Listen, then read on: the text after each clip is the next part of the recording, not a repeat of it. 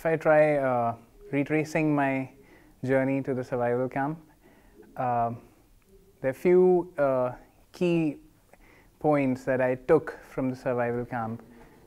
The most important one was perseverance.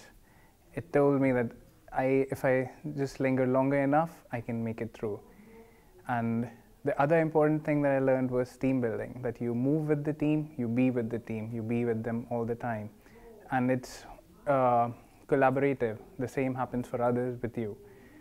So those were my key takeaways from the key survival camp. If I look back at the toughest part for me during the survival camp was to wash the dishes.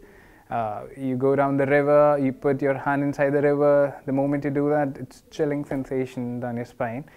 And you put it for longer than that, your hands go numb. But even while washing the dishes, I kept telling my mind that no, it's okay, relax. It's all in your head, you can do it. You will be what you think.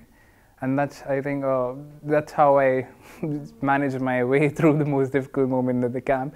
So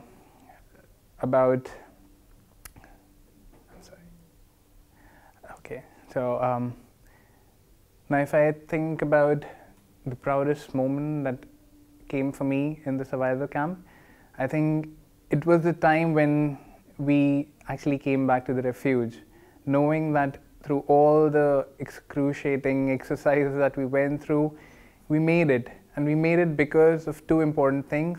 As an individual, my belief in myself that I am capable of more and I can do it.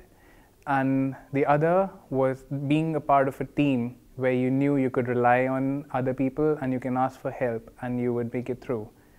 And I think that really was a moment of joy, pride for me to be back.